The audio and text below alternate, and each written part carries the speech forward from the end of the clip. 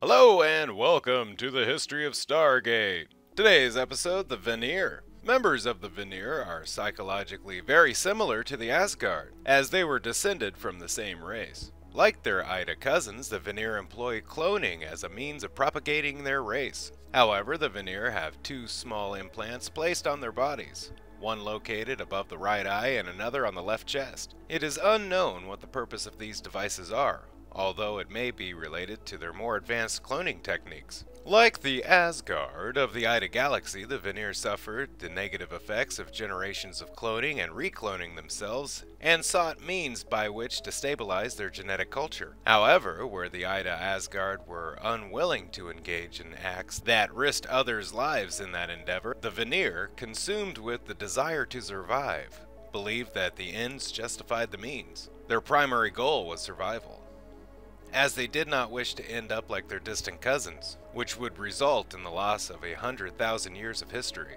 The history of the Vanir began over 10,000 years ago when they split from their Asgard kin and made their way to the Pegasus galaxy. This was during the early years of the war between the Lanteans and the Wraith. This distraction allowed the self-exiled Asgards to begin their experimentation on humans in order to solve their cloning problem without interference from either the Asgard High Council or the Lantean Council. They believed that the war between the Lanteans and the Wraith would give them enough time to find a solution to their genetic problems caused by repeated clonings of their species. However, the war took an unexpected turn when the Lanteans were forced back to Atlantis and abandoned the Pegasus galaxy, leaving the Wraith to become the dominant species of the galaxy. Unlike the Lanteans, who would have censured only their illicit research, the Wraith did not tolerate any species with advanced technology other than their own. To that end, they began attacking the Vanir. Caught off guard, what intergalactic ships the Vanir possessed were destroyed, and they lacked the means to construct new ones. In order to survive, they abandoned their settlements and retreated to a planet whose atmosphere was toxic so that the Wraith would not be able to find them. Their new homeworld was somewhat tolerable to live on at first, only requiring the use of breathing apparatuses.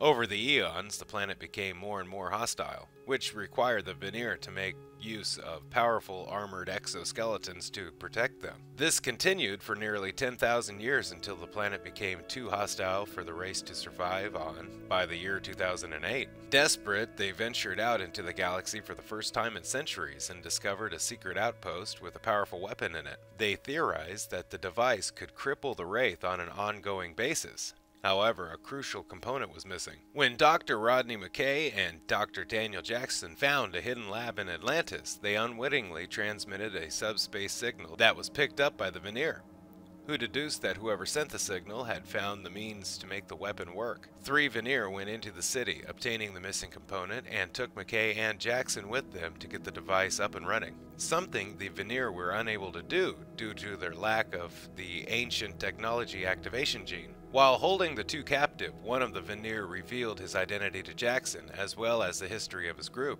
He stated that it was a matter of survival and that they had to use the Arturo device, despite the fact that it caused Stargates to overload and explode while it was in operation. The Vanir traveled only by ship and were not concerned about the loss of either the gates or anyone who might be nearby, only caring for what would help destroy the Wraith. When Lieutenant Colonel John Shepard arrived in a traveler ship to rescue McKay and Jackson and stop the device, 3 Vanir spaceships engaged the traveler ship in battle over the planet. The traveler ship destroyed 2, but the 3rd fled into hyperspace with the Arturo device control key.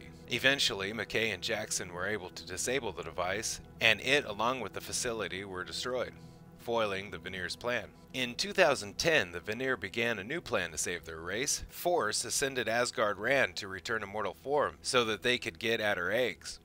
As Ran ascended before the degradation of the Asgard race began, her genetic code was undamaged and she had thousands of eggs the Vanir planned to use to save their race by combining the eggs with their own damaged genetic material, believing that they could start a new generation of their race this way.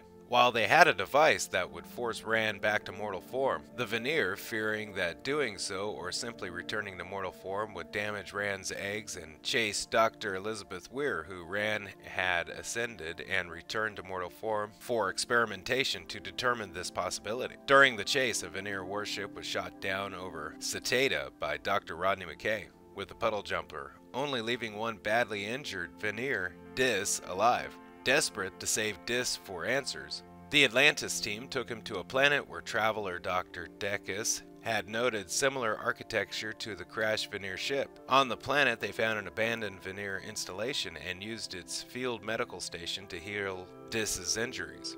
Dis explained the Vanir plan to the team, showing no remorse for the lengths the Vanir were willing to go to save their race, as opposed to the Asgard, who were willing to destroy themselves instead. Dis offered to stop chasing Weir in exchange for his freedom, but refused to cease the Vanir plan to pursue Rand. Weir offered another solution, however: approach Rand directly and ask for her help. Dis agreed to try this idea, and the team and Dis used an old Asgard scout ship held in mothballs in the facility to travel to a shrine on Earth, where Dis begged for Rand's help. Rand returned to mortal form and agreed to help the Vanir attempt to save their race. However, she warned their plan might not work, and if it did, the Vanir might not get the result they wanted. Dis took it as it was the best hope the Vanir had in a long time. As they departed, Rand promised the Atlantis team that Vanir would no longer be a problem to them. The Vanir had advanced technology vastly superior to anything the Tauri had developed themselves, ranging from hyperspace-capable starships that could pass through Atlantis shields with ease, to personal energy shields and transportation devices. They also possessed energy weapons similar to Wraith stunners, and appeared to have at least a rudimentary understanding of ancient technology,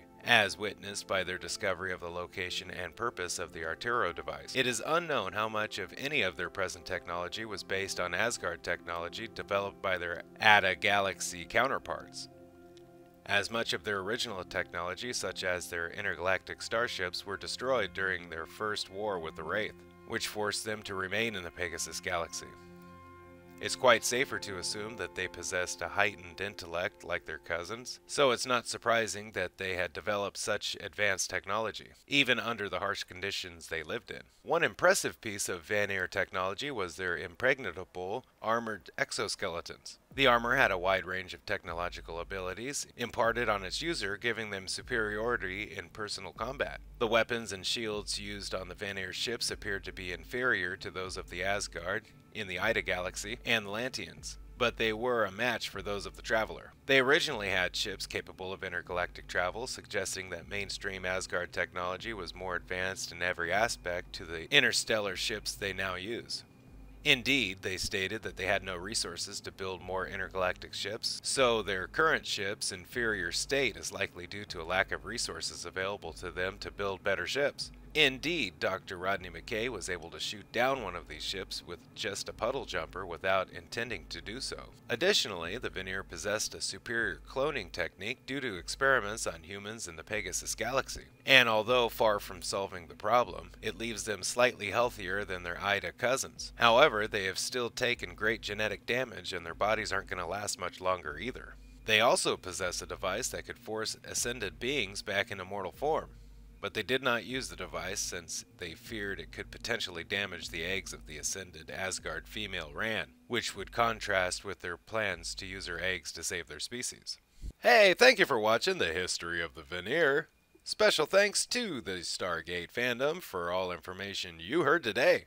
Don't forget to like, share, and subscribe if you can. If you have, thank you. Hey, we have one more thing. We do take requests here at Omega Ordained. What is your favorite ship we haven't covered? Who's your favorite personnel? Any suggestions? We'll put them on the list. I really wish we would have got to see more of the Vanir. I would have liked a conclusive end to the Asgards, one way or the other, even though they are kind of an offshoot. Perhaps they would have covered this in Stargate Atlantis in a later season.